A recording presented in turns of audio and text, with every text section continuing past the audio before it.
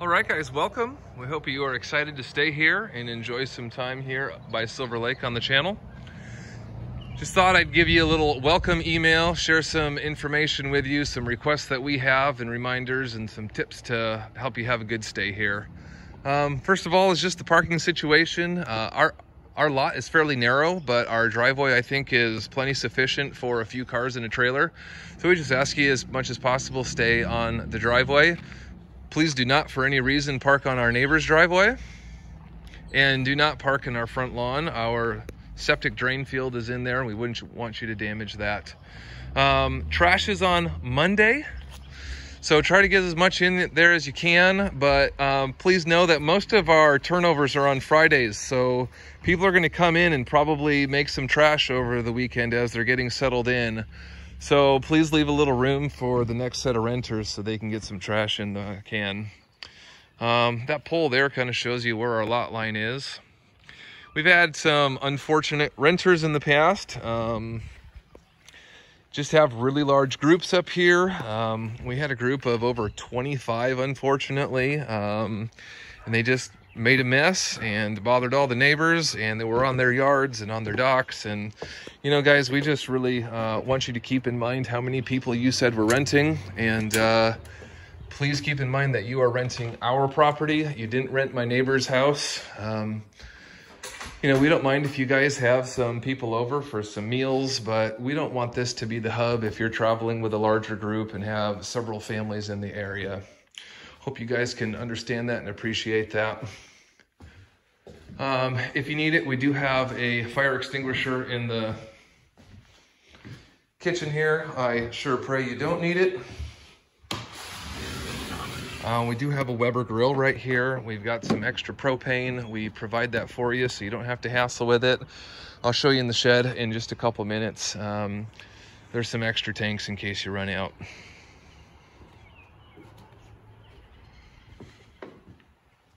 Please keep in mind that the house is on a septic system, so just want you to be cautious of what you're putting down the drain, as well as what you are putting down the toilet. Ladies especially, your products will need to go in the trash can. Because the house is a walkout basement, there's a lift pump. All the waste goes through a solids grinder, and that thing will get bound up if you flush something that you shouldn't. And unfortunately, nothing happens too quickly out here. So you could be without plumbing for a little while, and I don't want that to happen. We've never had it happen. Fingers crossed it never does. But I at least want you to be aware of that. I have it off for the video, but I leave this dehumidifier set at 50%. It runs quite a bit. It doesn't turn off a lot of times. It does drain into the sink, so you don't have to worry about that. You got the bedroom back here, and this room is, we keep it locked. We've got a lot of our personal stuff in here. We use the home quite a bit and rent it out some also, so we keep some of our personal stuff in there. You are welcome to use whatever games, TVs, there's board games, and card table and extra chairs in there, and puzzles if it's rainy. We do have the Nintendo Wii. There's a Fire Stick on the TV upstairs and a smart Blu-ray here. Use it. We just obviously ask that you take care of it, clean up after yourself at the end of your stay, so our cleaning lady doesn't have to arrange video games that your kids got out. And don't forget to sign out of your accounts. We've done that. Just remember to hit log out on Netflix and whatever else you sign into. We do have 5 kayaks here. There are 2 sit in, 2 sit on, and there's a kid's kayak there. We want you to be able to use them and enjoy them. We use them and we enjoy them, so please take care of them. Keep track of those paddles. They will float down the channel. And speaking of the channel, if you got kids, we just obviously ask you to be extremely cautious and keep an eye on them. It isn't very deep out here. In fact, at the end of that dock, it's probably only about a foot deep. And it's fairly shallow throughout the whole channel. So it makes for a fairly safe place for kids to play, but you obviously know your kids abilities better than I do. And, you know, if they use boats, they use kayaks or the canoe, please put a life jacket on them. We do have life jackets upstairs. I'll show you those in just a sec. We keep some firewood here. Try to just do that more as a courtesy so you don't have to go out and get it. We're not trying to make any money off of it, but if you don't mind chipping in a few bucks just to kind of help cover it, I'll make sure to order more as it dwindles. And so, you know, if you would have gone through a couple bundles and that's 10 bucks and you want to leave $5 on the counter, that sounds good. Our cleaning lady will snag it, and that'll help pay for firewood in the future. On the side here, we've got this storage shed. The left side is our personal stuff, so we ask you not to go in there and mess with that, but you guys can get into anything that you want here on the right. We got the extra propane there.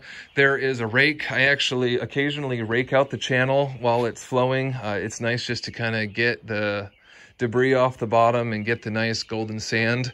You're welcome to do as much of that as you want. If you got kids you think would appreciate that, then great. There's lounge chairs. I believe at the start of the summer here, we have 14 life jackets, including the 2 cheapies up on the wall. So if you'll do a count and make sure there's 14 there. If you find that there aren't 14, will you please let me know, and we'll try to track down who may have lost it so we can get it replaced. But that's it. You know, if you have any questions, don't be afraid to reach out. My cell is 970-534-0004. We're going to be around the area for some of the summer. We've got a camper that we travel in also. My parents live a couple streets away, and our neighbor 2 doors down, his name is Mike. He mows for us. He's a super handy guy, and he can come over and help if there are any issues. He also mows.